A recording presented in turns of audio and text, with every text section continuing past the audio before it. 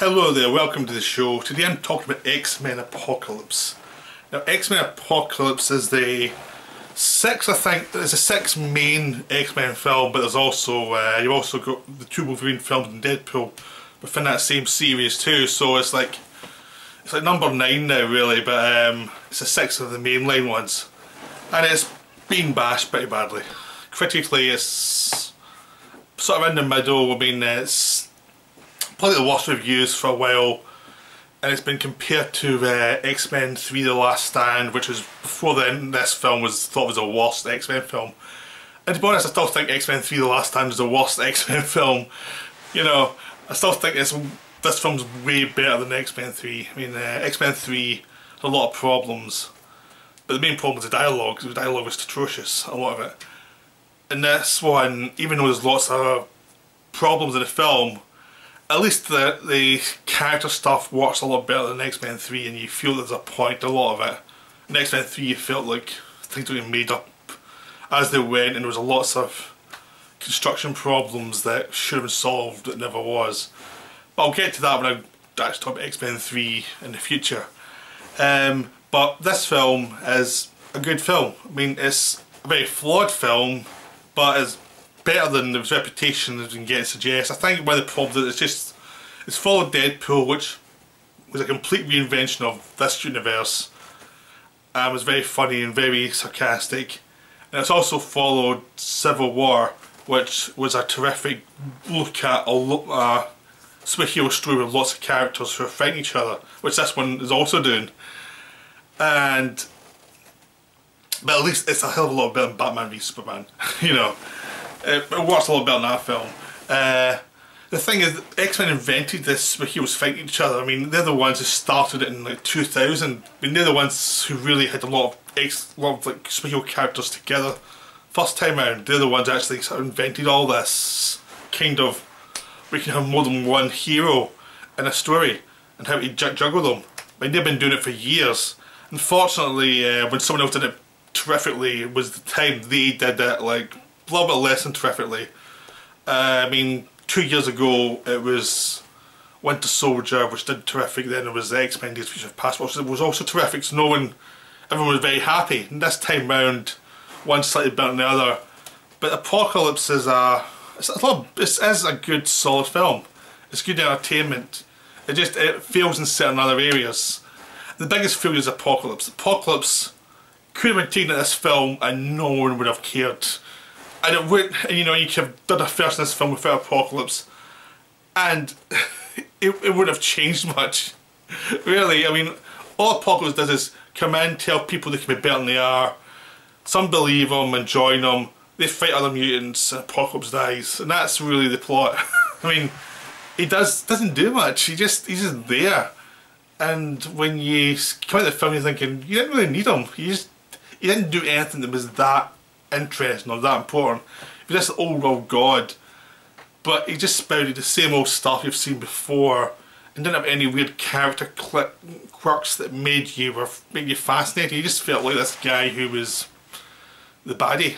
You know, and X-Men tends to have Magneto as a more ambiguous antagonist. When you have someone who's worse than Magneto as a villain, they even usually give him, like some in X-Men 2, they gave the Brian Cox villain some shading to see why he was like the way he was. And they always tend to do that with the villains. The villains tend to have a motivation that aren't just, I want to kill everybody.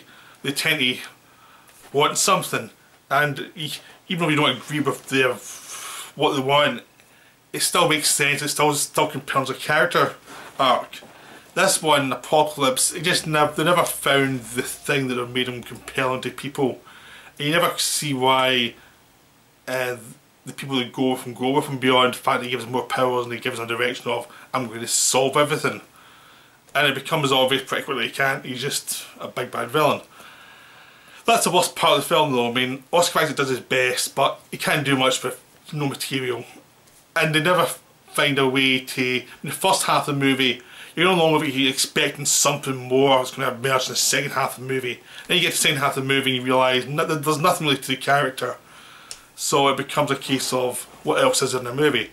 luckily there's a lot of other good stuff in the movie. I mean, the main thing is Magneto again steals the show. I mean, beginning of the film, he's trying to live a normal life, has a family, he's trying to disappear, he's working in Eastern Europe, not showing any mutant powers, he just wants to go on with life and turn his back on the world basically, and just bring up a family.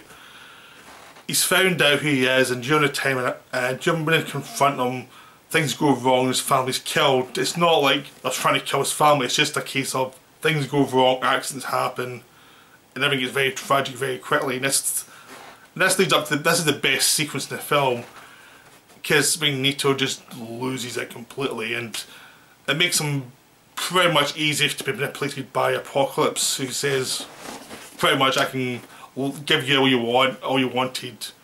And what Magneto wanted at his worst was mutants to rise, so he's an easy get for Apocalypse.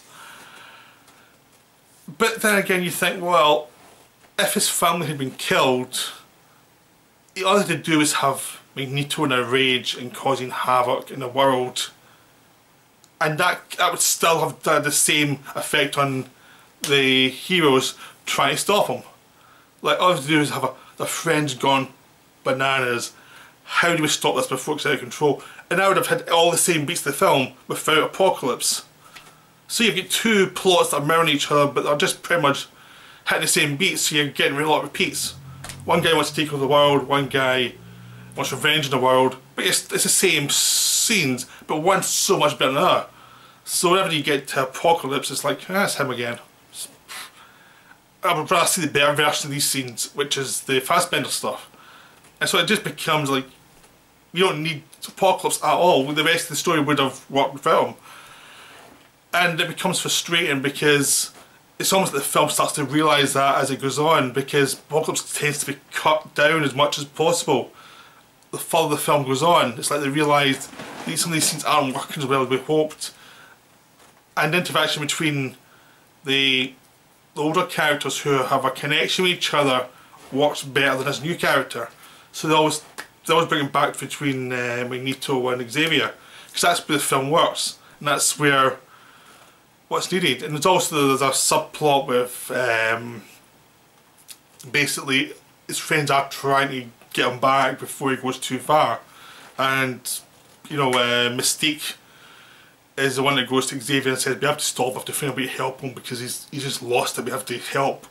And it has become her goal through the film, but she's also trying to, because Xavier's kidnapped fairly early on, she has to become the leader of the X-Men and take what's available, which is basically a few mutants, a bunch of kids, and try and unite them to actually fight Apocalypse and rescue Xavier and try and stop the end of the world. Now, the actual half of it where they're trying to save Xavier and they're trying to combine their strengths, all of that's good. I mean, that's terrific. I mean, you see the kids try to come into the power, you see the young Cyclops, young Jean Grey, they're trying to discover how to control themselves, how they work in this world, all that stuff's good. At some point, most of the X-Men are captured and they have to try and help them escape, and they don't know what to do because they've never been trained for any of this stuff. They'll just improvise and run into Wolverine, who's in the Weapon X program. All that stuff has nothing to do with the actual main plot of stopping Apocalypse, but it's better than the Apocalypse stuff, so it's like, just give me that stuff. I'd rather see that because that's what I want to see. The Apocalypse bit is like the boring bit, but this stuff's really good. So even though it's something to do with the plot, but yeah, I get the idea of them slowly coming into the road, they're figuring stuff out, and Wolverine being in here, it helps set up them figuring stuff out, how to help, and it helps them build towards the climax where they go in as X-Men basically to fight Apocalypse. All that stuff's terrific. Any of the human stuff, Bryan Singer's very good at that stuff, he knows what he's doing, and the care he puts into all these films when he directs them comes through here, because all the details are great because they're pared down so you get the basics. Nothing takes too long. You get the basic story of what they need to get from A to B to C, but it's in a very humane way, so you actually have interest in the characters, so all the characters have their moments to shine, to get to the next story point and to deliver what they have to deliver. It's all very, it's just terrific. All that stuff with the X-Men as they come together is great. watching Magneto as he's recovering from the loss of his family and getting rageful and just losing it, all that stuff's great.